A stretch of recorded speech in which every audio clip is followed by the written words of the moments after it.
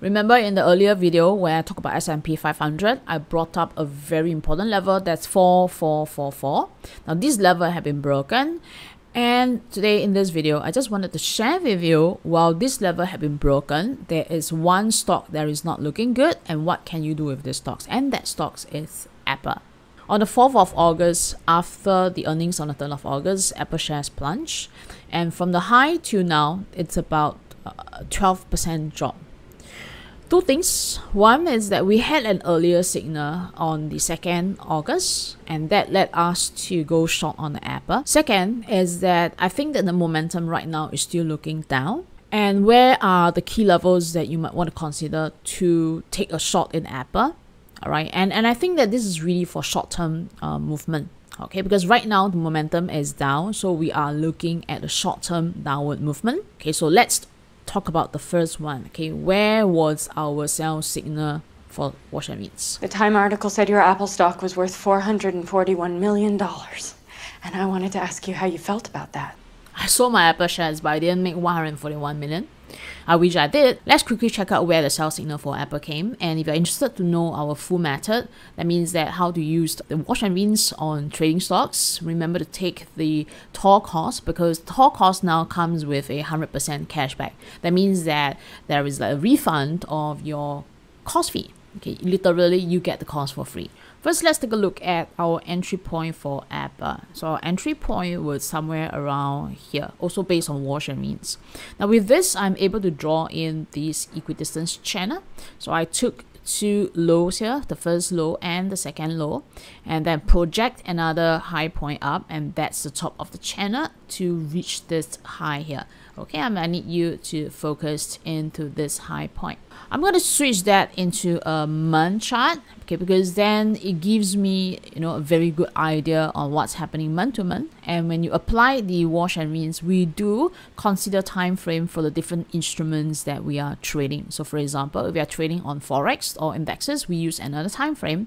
When we are trading in the stocks, we used another time frame. Okay, so as I said, right, the video here will give you a brief idea, but if you want to, you have to explore more about the course, since, right, it has this 100% cashback. What is happening inside here is that price had a closed above, on the month closed above the channel high, and that's followed by another one more month close.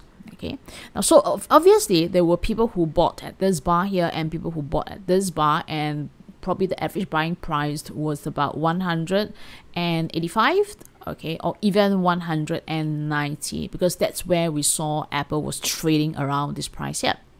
Now with this, we saw that there was a month close. So this was that month close that goes above the previous high. So I'm able to draw in the typical wash line. So if I mark this as 1 and mark this as 0, and if you don't know what I'm doing, please refer to my wash and rinse tutorial that I've listed here, right? Because I did a full tutorial to explain how to mark in the wash lines.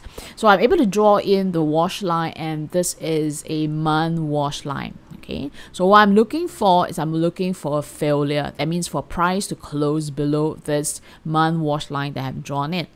Right, then I will go into the weekly chart and you realize what happened. So there was a close below the month wash lines. Okay, and that's not enough. Okay, you need to be able to form a story, because I said that in order for you to be very convinced about your trading method, you need to be able to form a story to explain to yourself, right? Okay, so what happened to this bar here? There will be a lot of people who bought in at this bar. Why was that so? They were very, very positive about Apple's. Apple had so-called a breakout of a very important resistance level that's technical.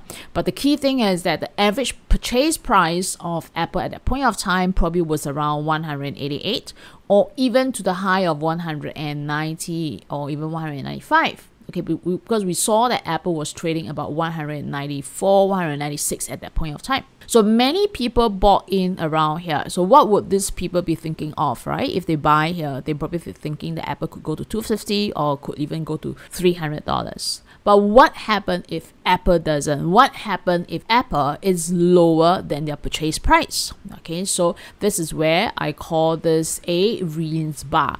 That means that price had a close above some key levels, and that will be a wash bar. But when it doesn't continue and it went back down, so this will become a rinse bar, and the rinse bar will be a chance for us to go short. If I cascade this and move to, let's say, a day time frame, I'll be able to use the month wash line that I've just drawn in, all right, based on the month, and be able to formulate that there was a sell for us at this bar here, and there was one more sell for us at this bar. Average price, selling price was around 192. So we had 2 days of early signal for Apple before it plunged. That's the wonder of wash and rinse, right? Because for wash and rinse, whether we are trading into index or forex, we always had that earlier signal. Why? Because wash and rinse are almost like the secret agents in the stock market. They're carrying that secret activity. So it's always happened earlier than where the majority of the people knows about it. Charming, sophisticated secret agent. The ultimate secret weapon. Haha, yes, I'm always using the same thing for my trades. Same what? Same. And now I think that Apple is at a very dangerous state. Let me just share with you why. Jesus. Red alert! Red alert! If you take a look at this high here, so these were what we call a previous high for Apple. This previous high are very important price level for Apple. Why is that so? Because it marks the previous most bullish boost. Okay, why do I say that? Because previously, the boost pushed the price up and it reached the high and then it plunged. So this is the maximum power of the boost. Now, same thing, price pushed up and then reached the high and it plunged, and that's the maximum boost, right? But what happened to Apple at this point of time? Now, Apple managed to push through the maximum power of the boost and it went up. But why is it that Apple is so dangerous right now? That because Apple ignored the maximum power of the boost and right now is actually trading below it, isn't it? Okay, you can understand why we are talking about Apple, okay, why we are bearish about NASDAQ. That's because Apple is right now trading below the maximum power of the boost. Now, if you put this in perspective and you are able to tell a story, what this says is that people probably bought in here at 175. Okay, and then some people bought in again here. Why are these important? Because these are the previous maximum power of the boost. Okay, and some people bought in around here, and that's about 185. Okay, now, so those people who bought around this entire region with the close of this bearish bar, let me just zoom in a little bit and you can see what I'm trying to tell you, right? Now, with this bar here that traded below that maximum power of the boost, right? Imagine that people were buying at 175 here, and then people buying at 180 here, and then some people bought at 185, even buying at 190 around here, right? Now, when they see that price is right now at 174, what happened? You know that those people who bought earlier, the massive, huge group of people here, they were right now all in a loss. That is something where I want to bring out in Apple. Okay, and I want you to be able to understand why Apple is right now painting a bearish story. However, technically, if Apple moves down to the bottom here, will I still be looking to buy? I think yes, but we will discuss that later on. But not now. Now, this comes to my next question. Okay, if there should be a retracement, okay, if there should be a retracement because Apple is to bounce up, then those people who bought in here at, let's say, 175, and those people who bought in here at 180 will be looking to reduce their loss, isn't it? So in any case, that if Apple is to retrace and move to 175 or move to 180, that would become a place that they want to sell. Okay, and these would become a place where we want to take a, let's say, a short-term, a bearish position, okay, from trading point of view.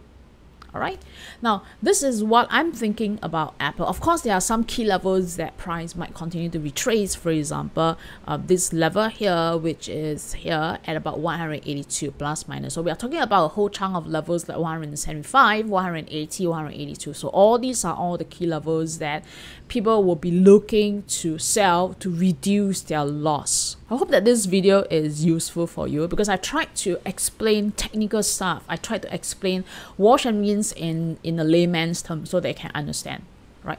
Learning technical or price action shouldn't be difficult, and I hope that you can incorporate some of the analysis into your own trades.